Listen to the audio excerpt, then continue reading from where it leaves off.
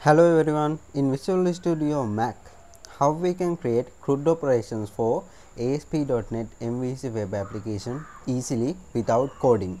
So the step will be we should have the model for our data. For example, here I have model vehicle and packages, and we can create a new one. In the models folder we have to add a new class. Here I am going to define the model name as let's say payment. No, that's will not work. We can say customers. So let's say that as customer. So we have to remove this constructor and then define some variable. I will say public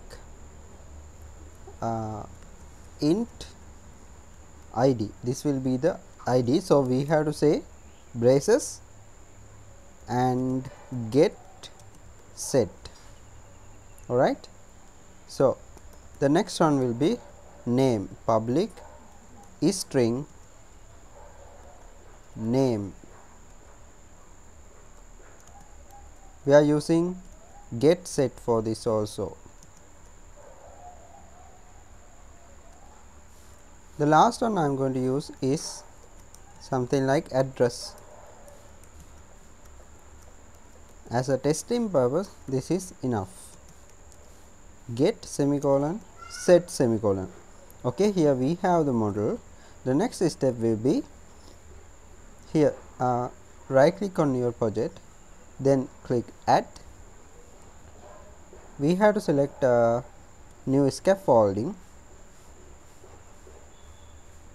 We have to select here MVC controller with views using entity framework.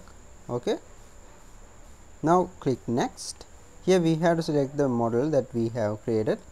So you can type your model name like customer that I created. So it is smart enough to identify the path for that. If you define the model name here, select your application DB context. So you have to define the controller name. For example, customer controller. So a controller will be created in your project but not in the controllers folder. It will be created in the root folder. Click finish. Currently it is generating.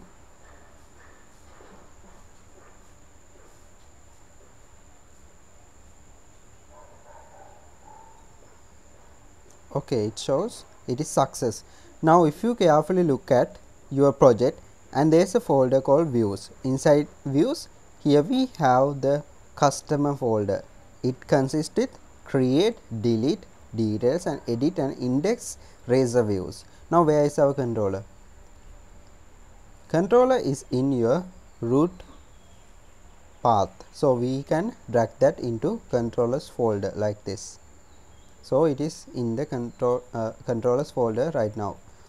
Okay, now all we have to do, just go ahead and test our application by running it.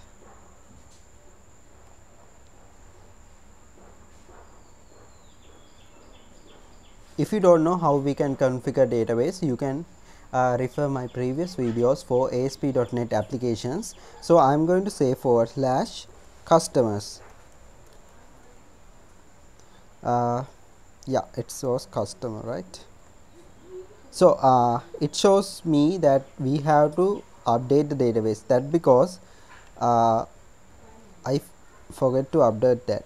To update that, I can stop the current process of running and then right click on my project, then click open in terminal. Here I can say .NET EF migrations add. I am going to say migration file name as customers.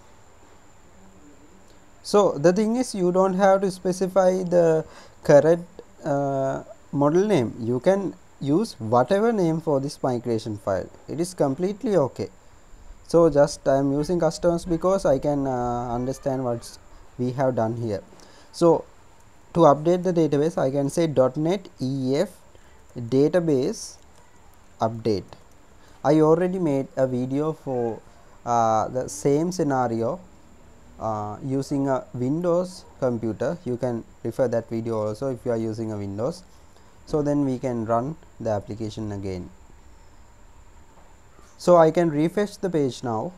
Here we have all fields. We can enter something, we can delete. Okay, I hope this video helps. If this video helps, please subscribe. Thank you.